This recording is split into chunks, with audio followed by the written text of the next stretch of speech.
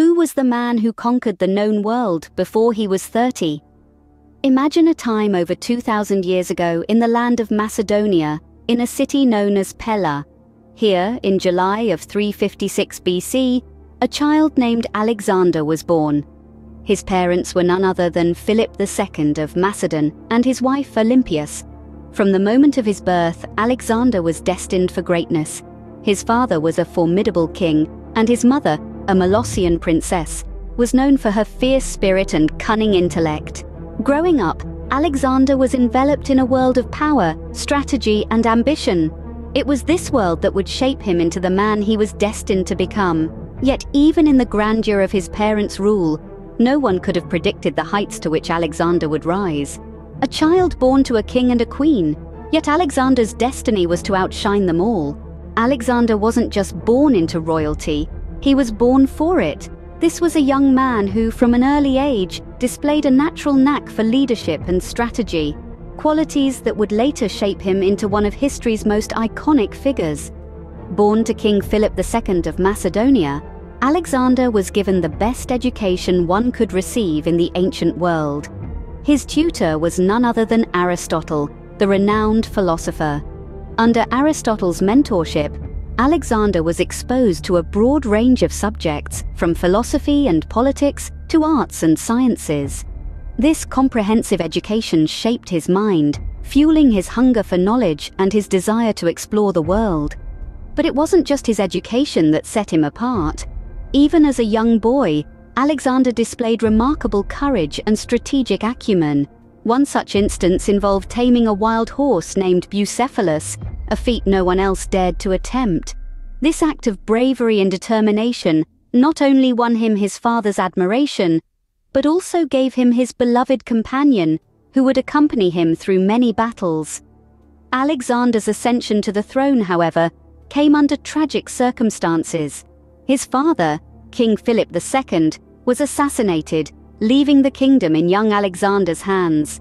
Amidst the turmoil and uncertainty, it was his leadership that shone through. He swiftly dealt with the immediate threats to his reign, demonstrating his strategic prowess and solidifying his position as the rightful king. As a ruler, Alexander was not content with merely maintaining the status quo. His ambitions were far greater. He dreamed of an empire that stretched across continents, a dream that was considered audacious, even for a king. But for Alexander, it was a vision he was determined to make a reality. By the age of 20, Alexander had not just become a king, but a king with an unyielding vision. This vision would soon set him on a path of conquest, forever etching his name in the annals of history. But that, dear listeners, is a story for another time. The world was a canvas, and Alexander yearned to paint it with his victories. Imagine a young man, not yet even in his 30s, leading armies across vast deserts, over towering mountains, and through dense forests. This was Alexander, and his brush was his army. His colors, the cultures and kingdoms he would absorb into his ever-growing empire. His first strokes were laid down in Asia Minor, where the Persian Empire had long held sway. Alexander's army, trained and hardened in the unforgiving landscapes of Macedonia, faced the Persian forces on the banks of the Granicus River. The battle was fierce, but Alexander's tactical brilliance shone through. The Persians fell, and the way to Asia Minor lay open. But Alexander was not satisfied with simply one victory. His ambition was insatiable, and he led his forces deeper into the heartland of the Persian Empire. In Syria, he faced King Darius III in what would be known as the Battle of Issus. Despite being outnumbered, Alexander's forces once again emerged triumphant. The victory was so decisive that Darius fled, leaving his family behind. With Syria under his control, Alexander turned his gaze towards Egypt. The Egyptians, weary of the Persian rule, welcomed him as a liberator. In a show of gratitude, Alexander founded the city of Alexandria, a testament to his ambition and the symbol of Hellenistic culture. Each victory was a new color on his canvas, each kingdom a new brushstroke. His empire spread across 3 continents, covering over 2 million square miles. His was an empire where the sun never set, where diverse cultures and people coexisted. where Hellenistic ideals met Eastern philosophies. And so, by his mid-20s, Alexander's name echoed across the globe.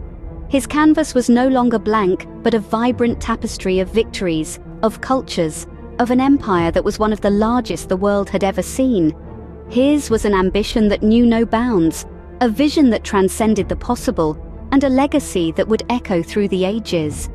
His was the story of a conqueror that rose and rose and rose until the entire world lay at his feet. But even legends, no matter how great, must meet their end. As we trace the final years of Alexander the Great, we find a man grappling with the tolls of relentless campaigning. His physical strength, once his most formidable asset, began to wane under the strain of constant warfare. Alexander, the invincible conqueror, was not immune to human frailties. He was frequently plagued by bouts of illness, likely brought on by the harsh conditions of his extended military campaigns. These were the unseen battles that Alexander fought, a stark contrast to the glorious wars he waged and won on the battlefield. Even as his health declined, Alexander's ambition remained undiminished. He continued to march on, his eyes set on new territories to conquer. But time was running out. His final campaign took him to the heart of the ancient city of Babylon. It was here in Babylon that Alexander's legendary journey came to an abrupt halt. At the age of just 32, Alexander the Great, the king of Macedonia, the pharaoh of Egypt, the lord of Asia, succumbed to a mysterious ailment. The invincible warrior who had stood tall against the mightiest of armies was brought down by an unseen enemy. The news of his death spread like wildfire across his vast empire. From Greece to Egypt, from Persia to India, a pall of gloom descended. The man who had once seemed invincible was no more. The emperor, who had dreamt of a unified world, had left behind a fragmented empire, teetering on the brink of chaos. His sudden death sparked a flurry of conspiracy theories. Was it poison or a deadly disease? The truth remains shrouded in mystery. Alexander's death is one of history's most enduring enigmas, a puzzle that continues to intrigue scholars and history enthusiasts to this day. In the end, the world that Alexander had conquered was left to mourn his untimely demise. The loss of such a formidable leader, a visionary whose dreams were larger than life itself, left a void that was hard to fill, and thus ended the extraordinary journey of Alexander the Great, a journey that transformed the face of the world. Death did not dim the glory of Alexander, it only immortalized it. With these words, we turn to the legacy of Alexander the Great, a man whose influence reached far beyond his mortal life and continues to shape our world even today. Alexander's conquests, which stretched from Greece to Egypt and as far east as India, sparked a period of Hellenistic influence that left an indelible mark on the cultures and societies he touched. He ushered in an era where Greek language, art, and philosophy were spread across the known world, fusing with local traditions to create a rich tapestry of cultural exchange. This was not just about the spread of culture, but about the creation of something new, something vibrant and enduring. The cities Alexander founded during his conquests are testament to his enduring influence. Among them, Alexandria in Egypt stands out as a beacon of Hellenistic culture. Named after Alexander himself, Alexandria became a hub of learning and culture, housing the famous Library of Alexandria and the Lighthouse, one of the 7 wonders of the ancient world. Even now, over 2 millennia later, the city carries the indelible mark of its founder. Yet it was not just through the cities he founded, but also through the tales of his exploits that Alexander's legacy was cemented. His life, full of daring adventures and ambitious dreams, became the stuff of legends.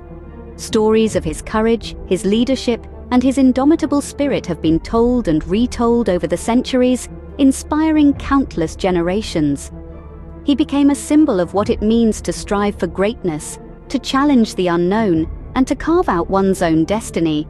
But Alexander's legacy is not without its complexities. Yes, he was a great king and conqueror, but he was also a man of contradictions. He was known for his generosity, yet he could be ruthlessly ambitious. He sought to unify diverse cultures under his rule, yet his methods often led to destruction and upheaval. His life is a reminder that greatness is often a double-edged sword, bringing both progress and turmoil. In the end, the legacy of Alexander the Great is as vast and varied as the empire he built.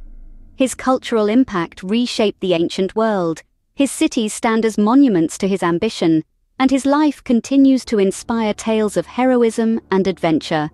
But perhaps the most enduring part of Alexander's legacy is the spirit of ambition he embodied, his relentless pursuit of greatness, his refusal to be confined by the known world, and his audacious dreams continue to inspire us today.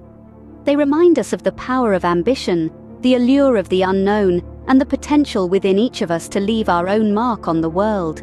Alexander the Great, a king, a conqueror, a legend.